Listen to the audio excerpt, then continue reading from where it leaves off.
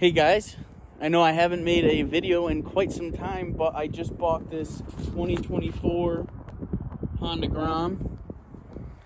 I figured I'd make a video on it. So far, I love the bike. I've had a FC09, a Buell Blast, a Honda Shadow. I had this cafe racer thing that I couldn't get running, but that thing was a piece of shit anyways.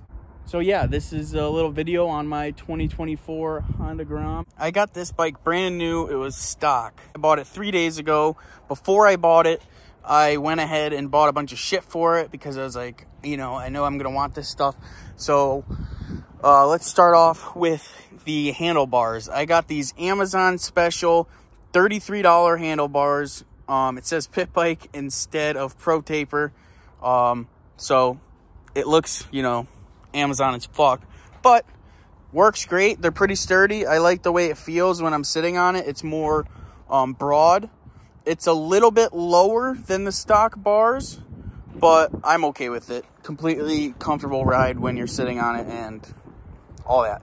I deleted the original mirrors. They're like super ugly. They're like long and I'm pretty fat, so I couldn't even see around my body, to be honest. So I got these little caps to cover the holes, and then I bought these like $20 Amazon special mirrors. They work pretty good. They don't like move or anything from wind or like vibrations. You hit a bump, they're actually pretty sturdy. I was a little bit worried about that, hitting bumps and them getting knocked around and always having to fix them and all that, but so far so good. Next, we have these Amazon levers. I forget how much those were. They were probably no more than $25 for both the clutch and the front brake. They work pretty good. I mean, they definitely feel like they're from Amazon, but you can adjust them. And they work perfectly fine. They'll probably snap first time I drop the bike, but I don't really intend on dropping the bike, so that shouldn't be an issue, hopefully. Also, forgot to mention, when I got the bars came with grips. And the grips aren't that bad. I mean, they're definitely for a small pit bike, but it is what it is, you know? For you want cheap, you get cheap. The next thing that I got was this integrated tail light. Here, let me go ahead and turn it on.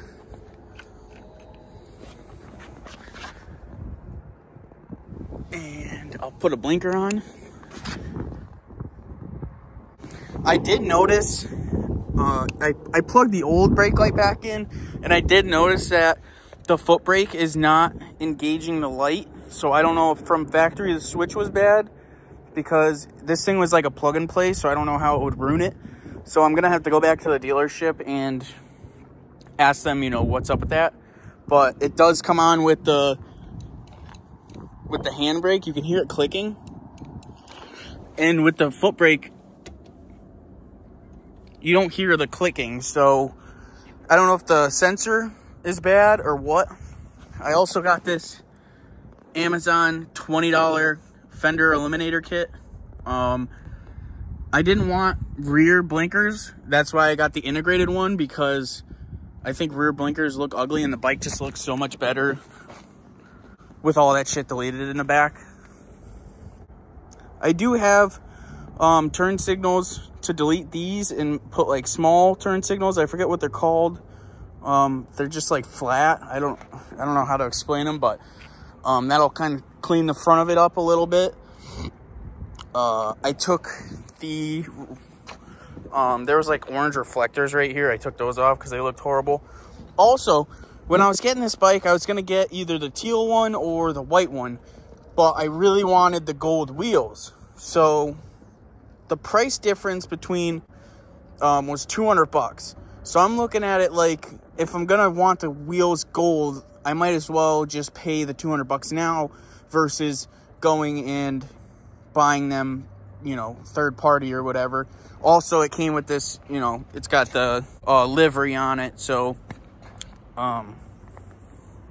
yeah, I was like, screw it, I'll just pay the extra $200 and get the gold wheels that I want. And the color honestly didn't really matter that much to me for the actual bike, because Also, I don't know if you guys know this, but the plastics for these bikes are dirt cheap. It's like 110 bucks for a full plastic kit, so I can just get whatever color I want.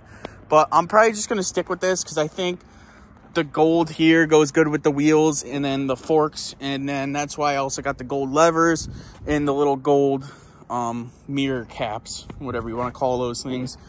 I do plan on getting an exhaust. I ordered a 14-tooth front sprocket. I'm going to try that out first, and then maybe mess with the rear sprocket. And then eventually down the line, I want to do the cam, the stage 2 tune, and then the Chimera, however it's said, Chimera intake for this thing. Nothing so far about the bike that I don't like.